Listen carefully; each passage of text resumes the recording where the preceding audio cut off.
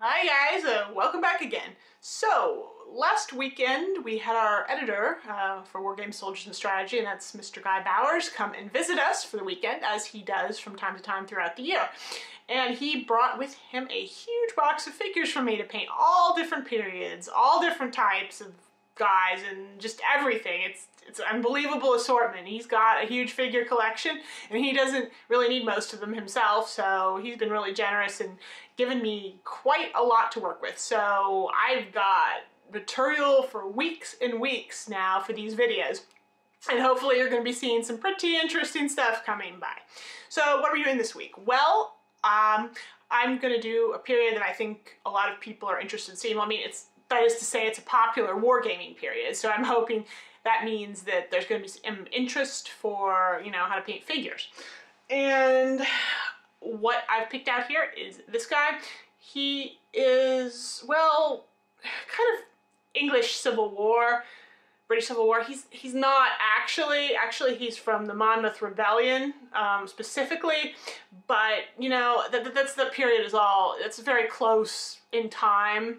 So I think this figure could work for the English Civil War. He looks really similar to how people were dressing in that period, so it's kind of, you know, it's kind of a fine difference.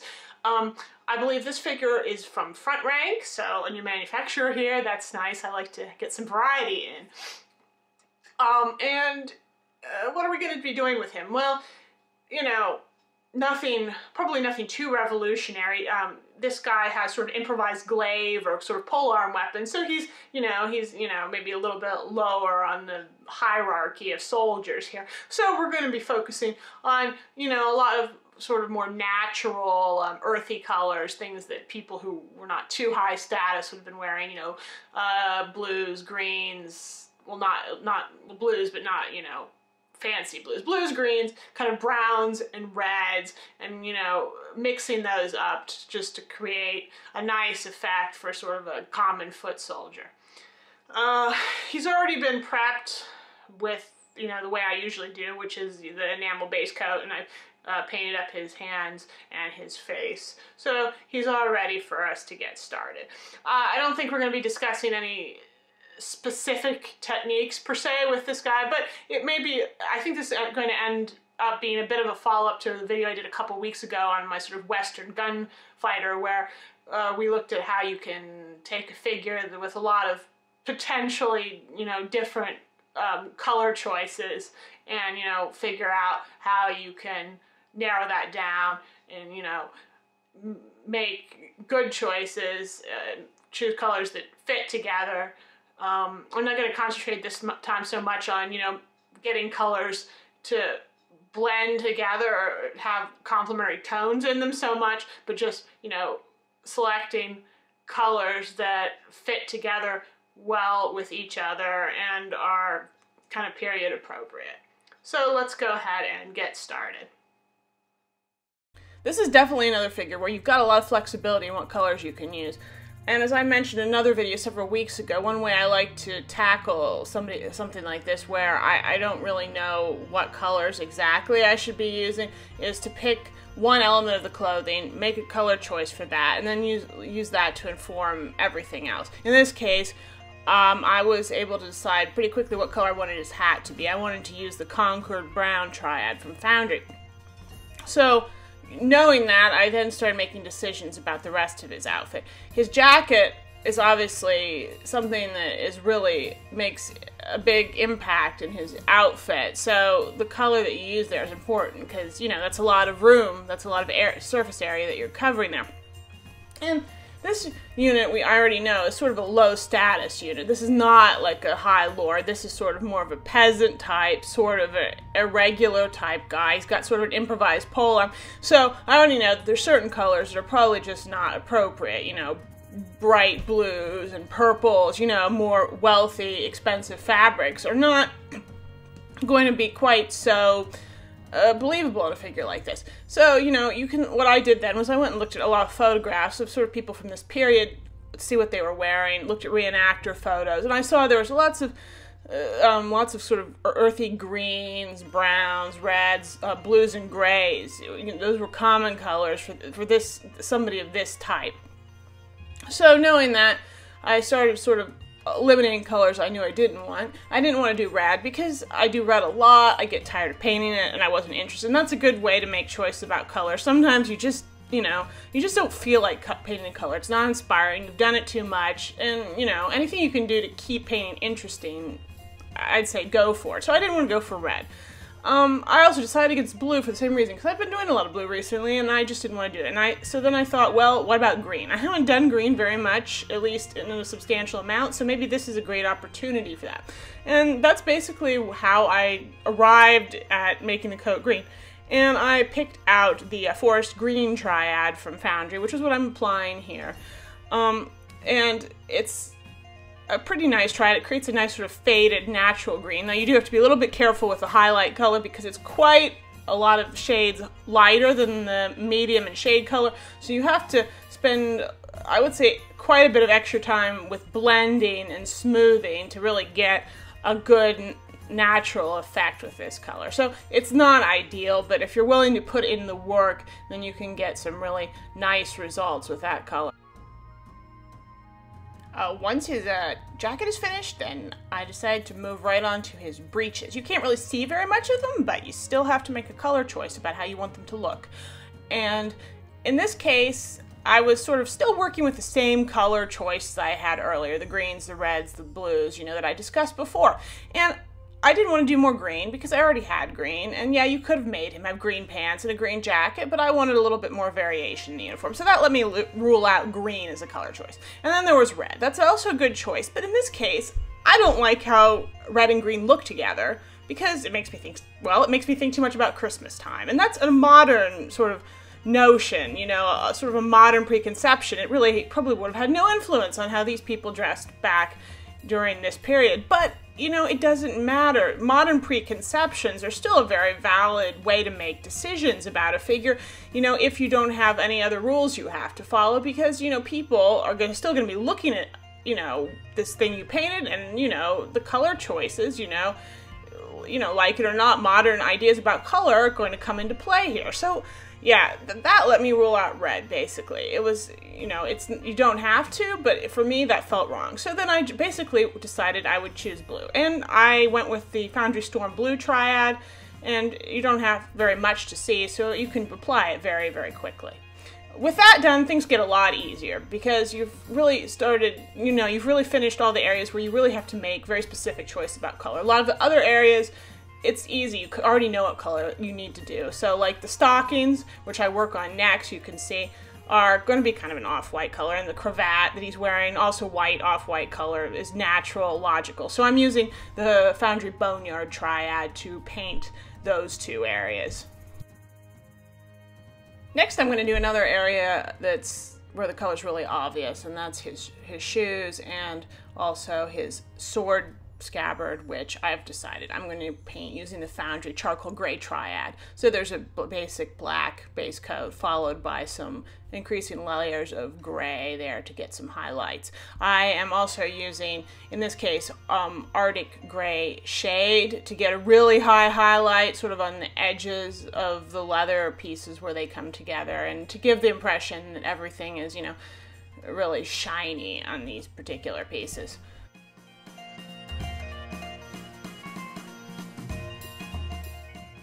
And now I'm going to move on to the baldric. I am base coating this using Vallejo German Camouflage Black Brown, which is the color I really like for a nice, rich leather effect. I'm also going to put that on just the handle of his, or the grip of his sword, because I want that also to be this sort of nice leather color. Once I finish base coating these leather areas, I'm also going to base coat the handle of his polearm, his glaive, whatever you want to call it. I'm using the Foundry Bay Brown shade for that. That's a color I use a lot for a sort of a wood base coat. After that, I'm going to start doing some highlighting. On the leather, I like to highlight first with some Bay Brown Light. It's a nice red brown. It works really well. And I always, as I've described before, I always sort of start at the top and sort of blend downward, so it looks lighter at the top and gets darker towards the base. It has a very good way. It sort of creates a very convincing leather effect, I've noticed, and I know other people do this, so it's not something I came up with. I'm then going to use a chestnut shade and chestnut medium to highlight both the leather areas and the handle of the pole arm as well. And I'm going to be using the same technique on the leather that I used for the sort of the bay brown color. So I'm going to take that chestnut shade, apply it to the top, and blend it down. I'm just going to do it a lot more sparingly than I did with the bay brown color. And with the chestnut medium on the leather, I'm going to only put the slightest edge highlight at the top because I don't want too much. I'm going to be much more generous with those two colors on the glaive handle because because this is a case where I'm using the same colors for two different pieces of equipment, but I don't want them to look like they're the same material. So you have to be a little bit careful here. So I'm going to apply a lot more chestnut shade. I'm going to apply a much more generous highlight all over the glaive handle. And the same with the chestnut light. I mean, I'm obviously only going to apply it sort of more to the top of the pole and sort of blend downwards, but I'm going to apply a lot more of it, so you're going to get an overall impression of something, even though we're using essentially the same colors here, because we started with different bases, and we're applying, the amounts in, concentrations of the colors, differently. The ultimate effect is that you're going to look like you've got like two different materials and two different browns that you're using. Now we're finally getting back to painting the hat, which is a color choice that, as I said, I made at the very beginning, but I didn't want to paint it right away because this is an area, the tops of figures' heads, it gets touched a lot when you're painting, so it would have been a bad choice to start out and do it right away because I probably would have messed it up and worn off a lot of the paint had I done that. And so I'm just going to go right ahead, as I said in the beginning, and apply the Foundry Conquer Brown Triad here and just, layer it on in a very normal fashion. I'm also going to go ahead and paint a few elements using the Rawhide Triad from Foundry, which include the band on his hat and also sort of the wrapping that's holding his blade onto the handle of his pole arm, because these seem like a good sort of place for sort of rawhide leather or sort of a rope color. And when you're painting the wrappings on his glaive, you're going to have to be a little bit careful because to do a little bit of fine lining so that you can pick out those kind of strips that are wrapped around there. It's a little bit of trouble, but it will reward some, careful, painting here. I also, before I did either of those things, highlighting the rope, that is, on the hat and the glaive, I also washed it with Reichland Flesh first to get sort of a darker color, and it's always a good idea to use washes on areas like that where you've got deep recesses because it'll help you to bring out the color and contrast in those areas much more easily.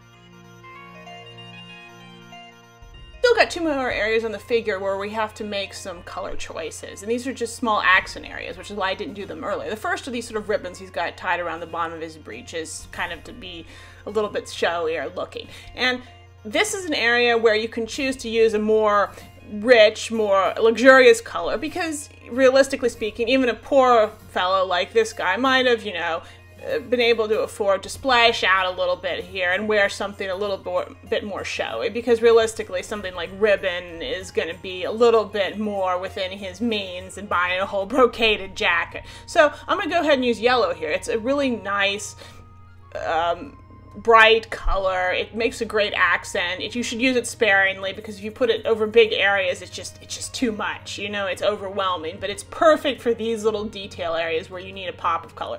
I am using the Foundry Ochre shade, an ochre medium color, followed by a boneyard medium highlight on these ribbons. And you can do this very, very quickly. It doesn't, this will be, this is not a big deal. It doesn't take much blending or anything to accomplish this. The other area that's an accent we haven't done is his feather on his hat. You could potentially make this a lot of colors too. This is another place where you might have expected a poor, soldier like this to get a little fancy and splash out and be a bit showier. But in this case, I don't really feel like overdoing it. I don't want to get too garish, so I'm just going to go safe and normal and go ahead and just use the Arctic Gray Foundry Triad and paint his feathers sort of a gray-white color. Nothing particularly special. You don't always need to feel like you need to, make unusual choices. It's perfectly fine to, go a conservative route when you're doing these figures. We've now got just a few areas that we need to finish up, and for efficiency reasons, I'm going to sort of work on them simultaneously. So while one thing's drying, I'll be painting something else. I'm going to start out by base coating his hair, and I'm going to be using the British uniform brown shade color as a base for his hair. And once it's dry, I'll apply a wash of Agrex Earth Shade so I can get some deeper color in the recesses.